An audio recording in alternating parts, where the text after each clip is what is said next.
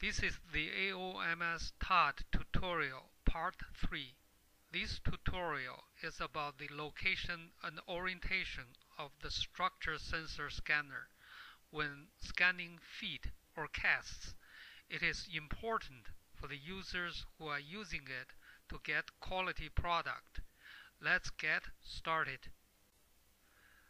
This is an ideal distance and orientation of the scanner relative to the foot cast being scanned on the floor. The bounding box should be parallel to the picture frame. The bounding box should be large.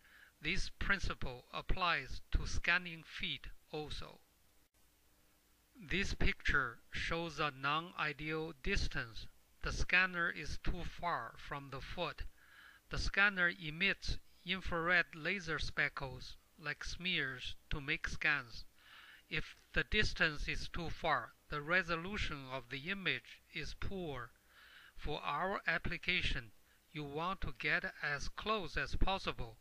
However, there is a minimum distance requirement, which is 400 millimeters, roughly 16 inches. Anything closer than that will disappear from the scene. This picture shows a non-ideal orientation. As shown in the first picture, the foot should line up with the frame. This step ensures that the cast correction part of the CAD/CAM work can be done smoothly. You can use the scanner either vertically or horizontally. This is an ideal distance and orientation of the scanner when scanning a bare foot in the supine non-weight-bearing position.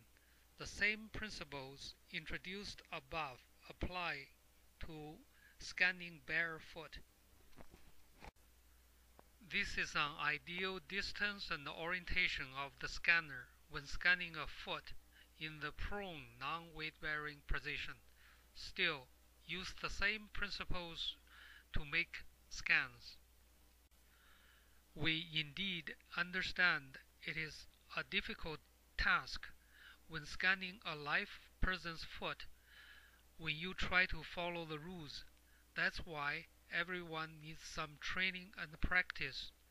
Depending on the foot position, you may have to bend over or you may have to knee down.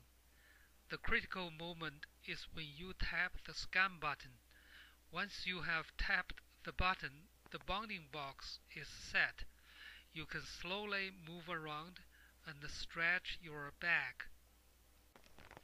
Good images are used to ease the CAD/CAM work and to ensure accuracy.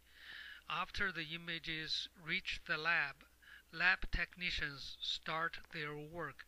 The better of your image, the better and easier for their work. They do this on a daily basis.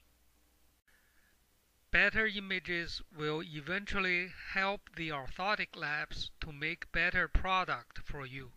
To help them is to help you. That's all for this tutorial. If you have any technical questions, please contact SharpShape. More information can be found at sharpshape.com. If you have questions for your lab, please contact them directly.